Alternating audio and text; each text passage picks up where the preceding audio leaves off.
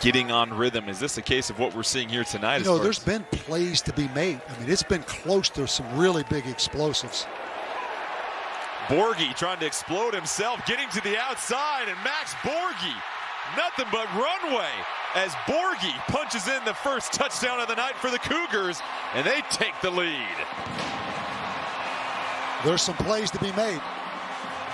You're going to see the corner, I believe, Zadori Jackson, number 4, makes a critical mistake, gets caught inside right there, excuse me, number 14, and then Max Borghi shows that explosive.